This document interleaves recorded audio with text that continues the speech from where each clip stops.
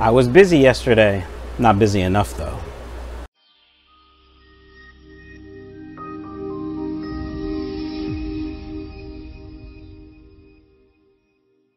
All right, fishy folks. Yesterday I spent a couple hours down here. Some of the time just looking at tanks and, you know, messing around, but actually working for some of the time. You can see here I think I've come up with the design for redoing the water lines on the rack that's over there. You can see if you look up top the disaster that's water lines and air lines and leftover plumbing from the original system. But I've been talking about redoing that for a while now, and before I jump right in, I wanted to sort of test it over here on the small side. So these two big tanks, this is the 75, that's the 90. I got them both at local fish club auctions. The 75 I think I paid 25 bucks, and the 90 I don't think I paid that. I think I paid only maybe 20. I don't remember. Yeah. Anyway, maybe I got the 90 from Colin. I think I got the 90 from Colin. I forget what I paid for it, but it was way less than $1 per gallon. Less than 50 cents per gallon, probably. Anywho, let's talk about the water lines and the air lines. So what I've decided I want to do is make the water lines the blue tubing, just so it's easier to see, and make the air lines obviously the clear tubing. The other reason for the blue water lines is hopefully it'll cut down on any mold that builds up in there. If you look at some of my other water lines that have been up for a year or more, actually probably a month or more, you can see there's some muck inside that kind of clogs it up sometimes. So what I've done was I bought these little wire looms to see how they are. You could probably fit, right now there's 6 lines going through them. You could probably fit at least 2 more easily, maybe 3, maybe 4 more if you shove them in there. The other thing you do is if you back this screw off, it'll make this part bigger.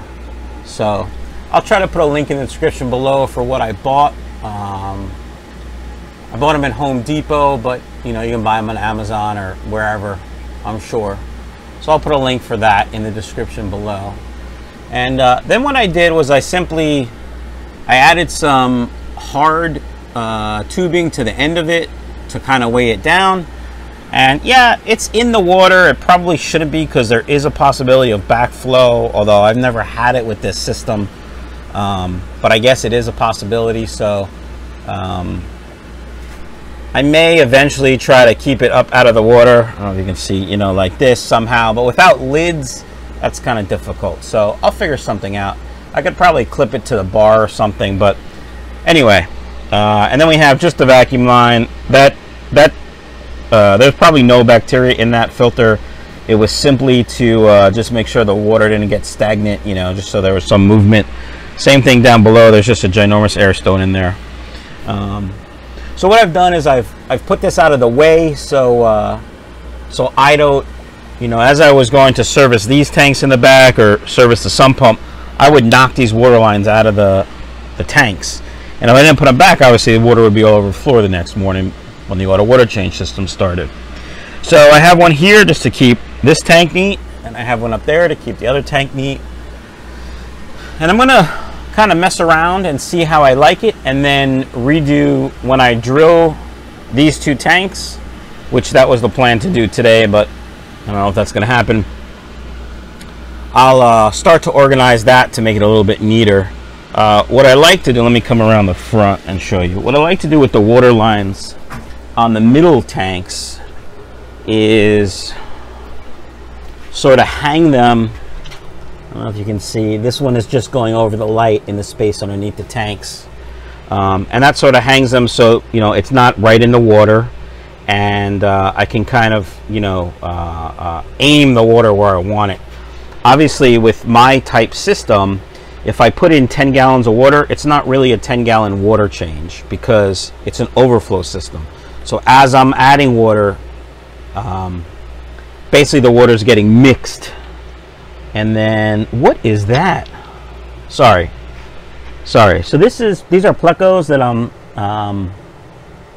the L144s that I am quarantining for a customer, and there is some sort of guppy possibly. I don't even know where that would come from unless it came from the store when I bought it,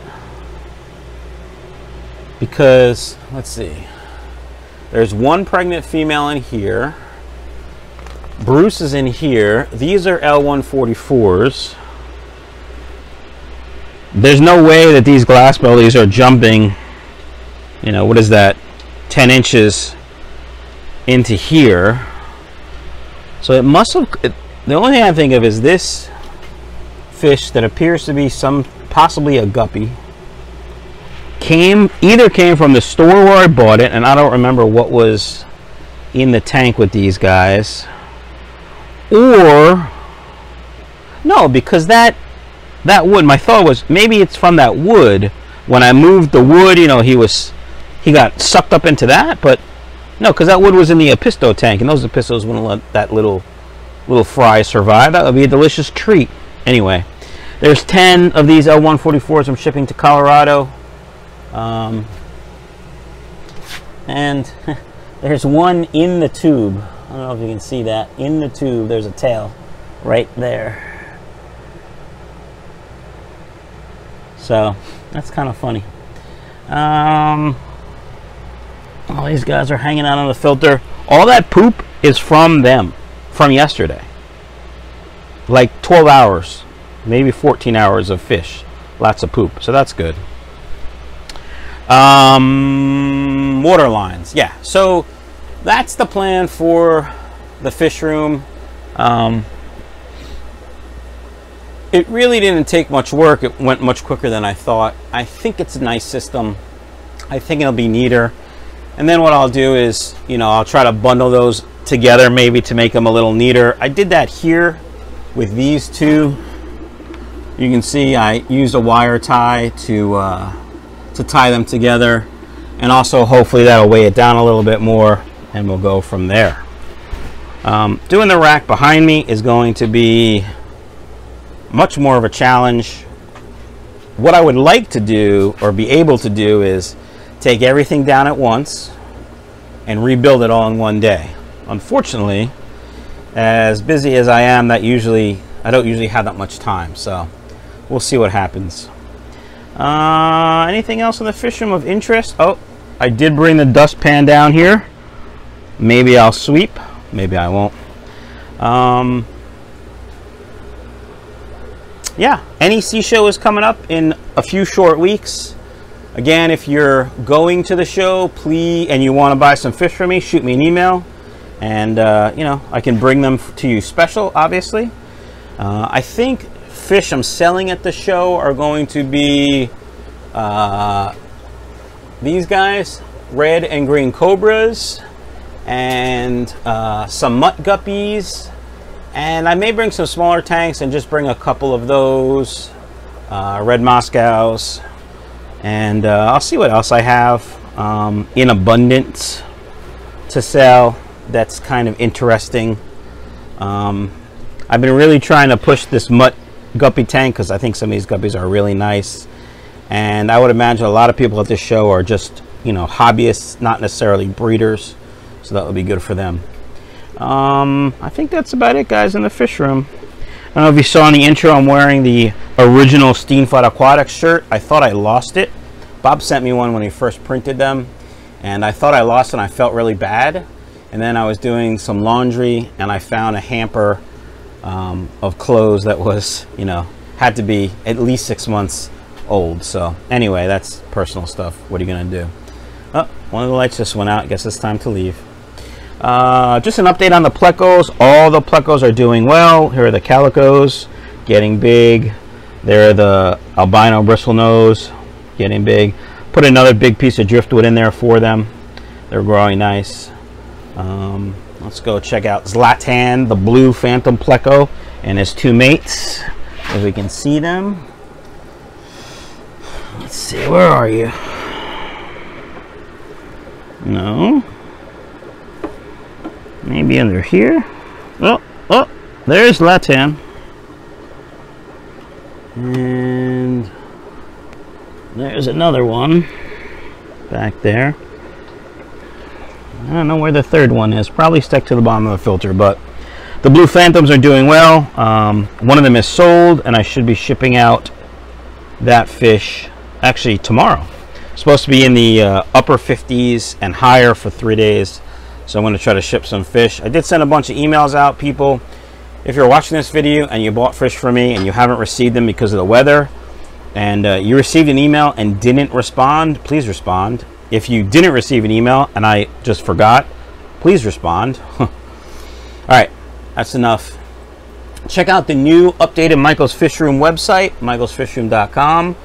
Daniel Anderson, the owner of Hypnotic Aquatics, and Finbids, the bidding website, has reworked the website for me, and it looks fantastic. Take a look, let me know what you think. Buy lots of fish. Any other questions, shoot me an email. Anything you want to know, let me know. And of course, I have the GoFundMe for the veterans. If you watched the video on Friday, which a lot of you didn't, it's not doing as well as I thought it would. Take a look at that. I'm just keeping it real in that video, guys. That's what it is. That's what it's all about. So hope you enjoy. Have a great day. Peace.